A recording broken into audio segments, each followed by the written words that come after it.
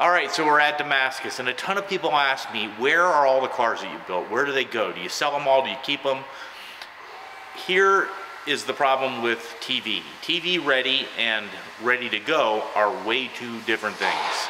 So when you do 5 episodes, 10 builds or 5 episodes times 2 full builds per episode, you got 20 cars laying around.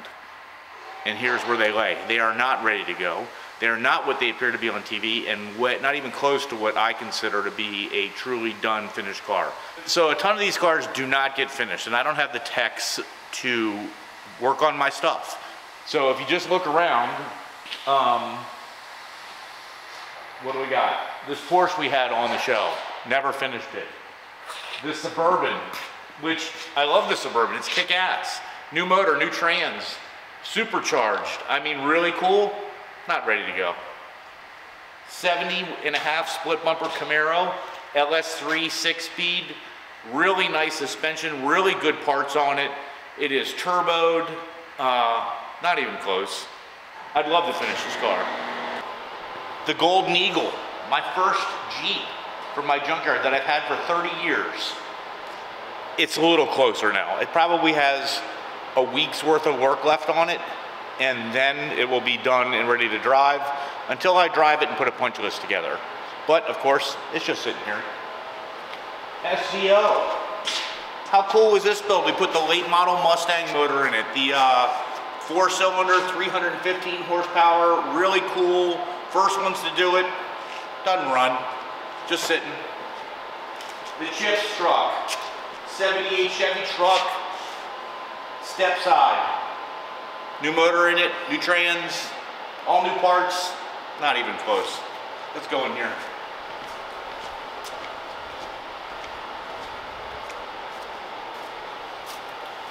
Here we have a very nice, brand spanking new 572, and I'm going to show you what we're going to do with that later.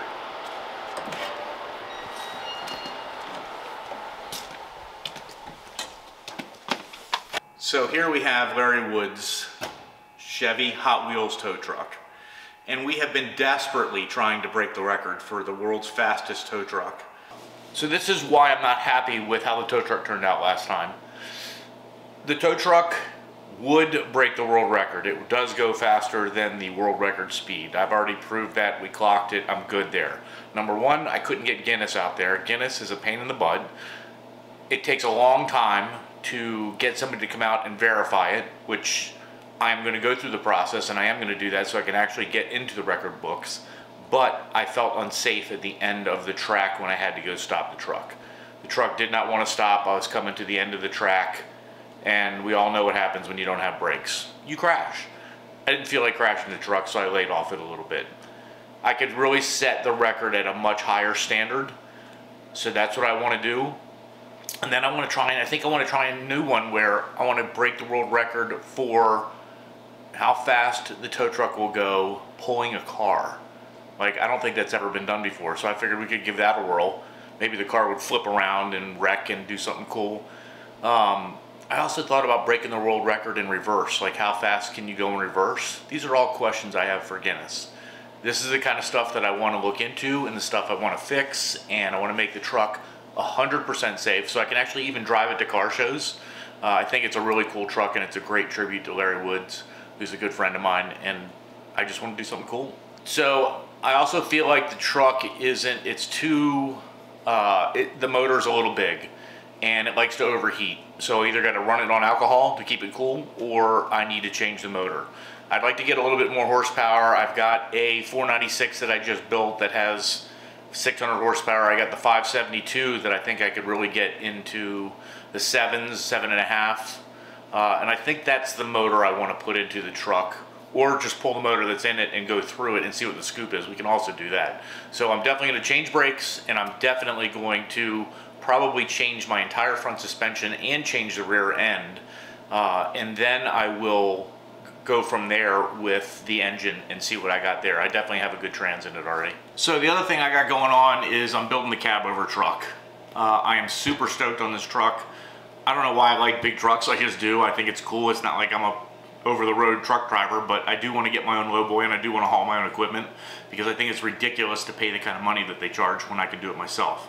So I got my buddy KT down in wherever, down south somewhere, building me a motor, 700 horsepower to the wheels motor, like super tricked out, very cool. You'll have to check out his videos because he's recording doing the entire build on the motor. And then we're going to put it in the truck. I got to figure out the trans. I'll probably just stick with a 9-speed.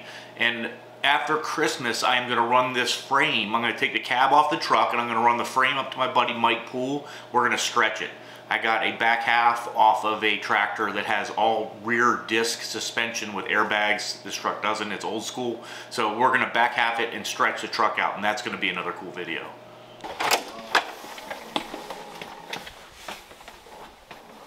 All right. So welcome to the showroom, where cars are not finished, go to rest.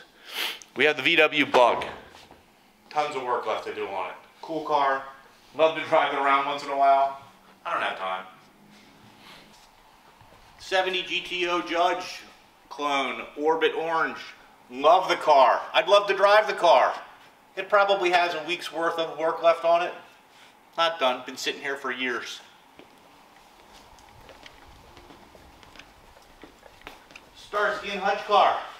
Love to drive it. Can I? Nope. Probably has 2 days worth of work left to do on it. The Royce right-hand drive with a 355 small block blower in it. I would love to drive this around.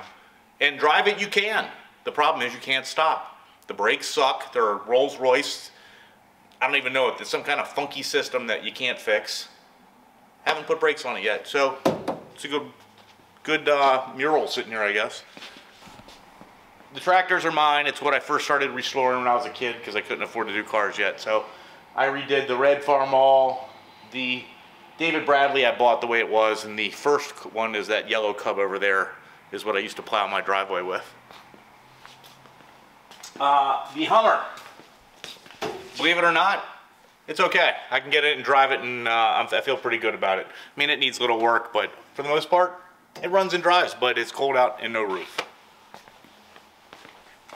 Wide body Challenger, it's great. It looks good sitting here. Just can't turn the wheels because the wheels hit the inner fender. So it's got to go back in the body shop. It needs to get the inner fenders cut out.